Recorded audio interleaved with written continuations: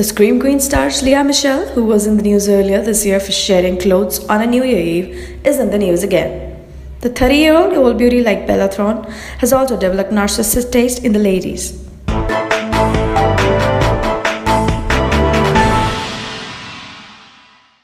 Yes, friends, you rightly guessed.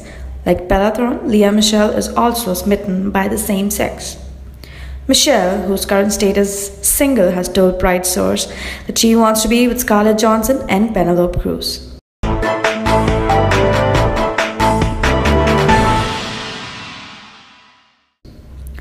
Lea Michele broke up with her long-term boyfriend Matthew Paetz in February 2016. The couple had first met on the set of her On the Way music video in April 2014.